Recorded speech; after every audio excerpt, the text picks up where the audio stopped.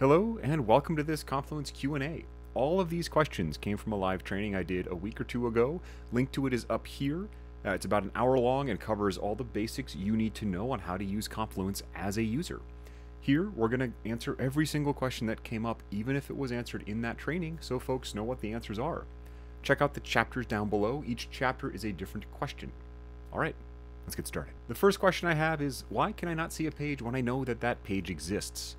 This relates to Confluence permissions and restrictions and is one of the most confusing parts of Confluence. So we're going to pop into Confluence and I'm going to explain what this looks like and then why it happens to help make it a little bit less confusing. Here we have an error similar to one you'll see if you know that page exists but you can't access it. Now, Confluence shows this error when either the page doesn't exist, it maybe did exist and was deleted, you put in the wrong URL, or you don't have access to that page. So in this example, this page might legitimately exist and other people can see it, but it's been restricted in some way. The first way it could be restricted is just on the level of the content itself. So if I go to a piece of content, Confluence allows us to restrict access. We can say only certain people can view or edit a page. And I'm going to open up a page and show you where that lives. This little lock icon on the top. And these are the restrictions. We have view only, which is common for things like policies or that information, and then only certain people can view or edit for more restrictive stuff. So if someone has locked down a page with only certain people can view or edit, you won't be able to see it unless you're on the list. If you think that's happening, you'll need to talk to a space administrator or the owner of the page to give you access. The other thing that could be happening is you are not on the view list for the space. So what I'm doing is opening up the permissions for this space to show you what the permissions are. But if I don't have access to the space, I'm not listed under this view column, either as an individual or as part of a group with view access, I won't be able to view anything in the space. And the fix for this would be to go to my space administrator, which I can find if I have access to the space, but if I don't, I'll have to ask around and go to maybe our IT department to ask them to let me in. So that is why you might be trying to open a page that you know exists that someone else can see that you can't.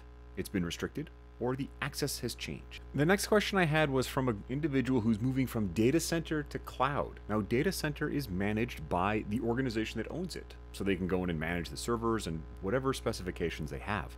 Cloud, however, is managed by Atlassian, and this group was concerned about the security levels provided by Atlassian.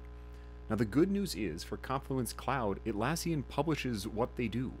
So we're going to take a look and see what the security available is. Here's the website that details the security available to Confluence, atlassian.com/software/confluence/security. For example, they have things like SLA for uptimes, encryption in transit and at rest, all of their compliance information. So this is the best place to go to see what Confluence does to secure our data when it's on an Atlassian server.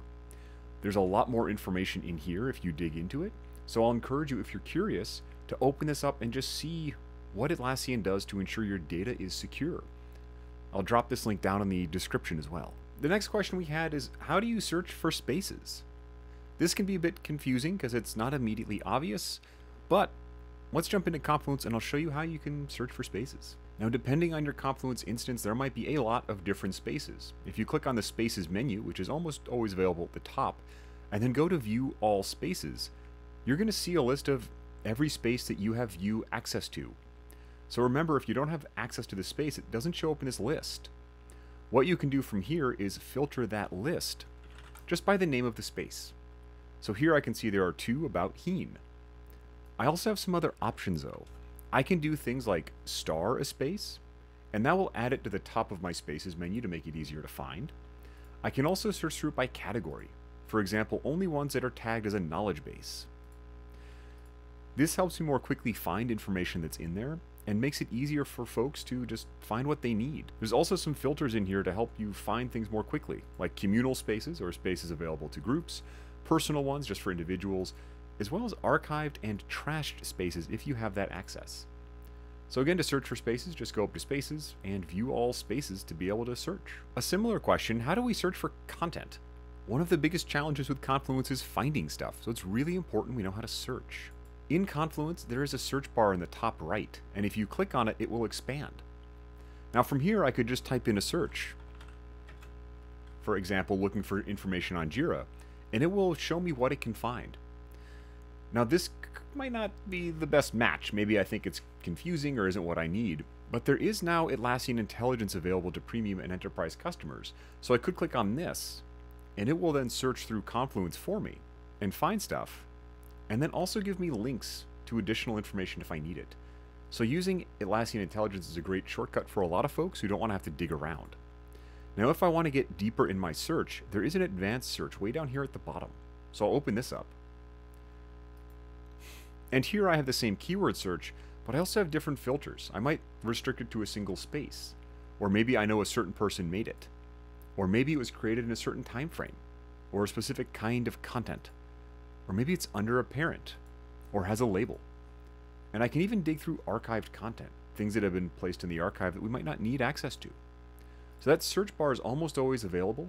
It's got that Atlassian Intelligence, as well as the advanced search in case you need it. So those are all the questions that came up in the June 13th live Confluence Basics training. I'll have another Confluence coming up soon on templates. I'll encourage you to check it out, as well as a whole playlist of other training on Confluence. So if you like this, please like it, share it with your friends, subscribe, and drop your questions or comments about Confluence down below. Thanks for attending, and I'm looking forward to seeing you in one of these again soon.